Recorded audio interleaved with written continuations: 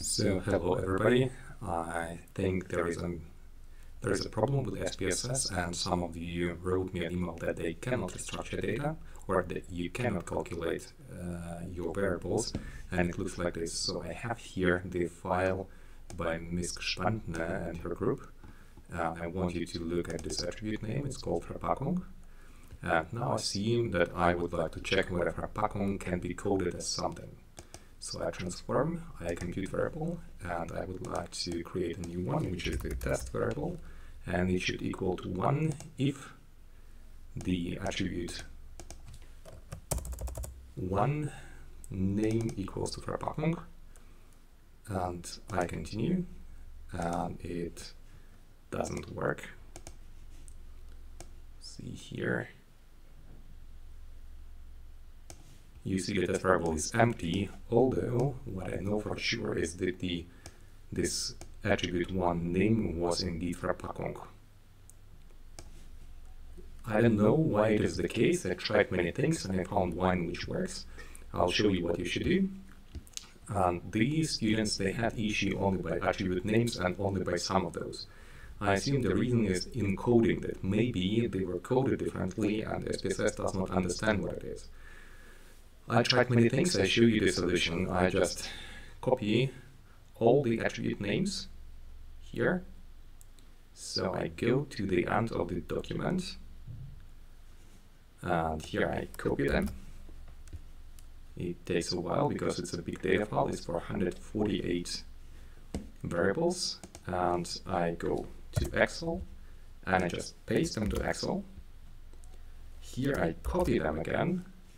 Go to SPSS, and I add them somewhere here. So at the end, I just put it here, the first line, first variable, and I click on Ctrl V, so they appear here. And I call this variable, it is now attribute 1 name, but we have this variable, that's why I just call it differently. I call it 1A1 name, and we check whether it works. I now repeat the computing variable procedure. I try to again make the test variable if not the attribute 1 name, but the newly inputted variable, the A1 name, equals to Verpackung. And then I click on OK, change the existing variable, and let's see where I succeeded. The test variable, and it equals to 1. So it worked.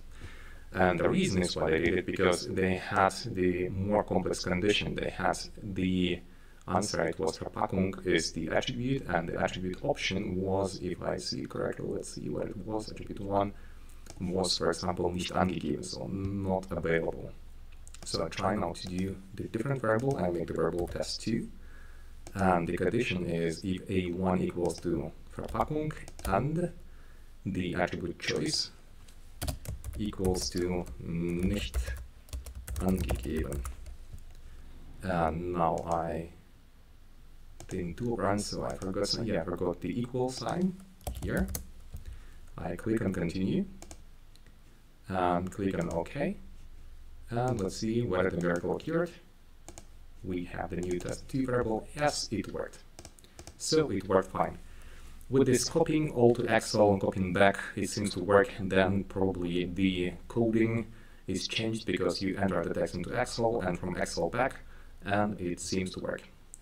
I will post this video by YouTube to you all have access to it, and good luck with your research. Bye bye.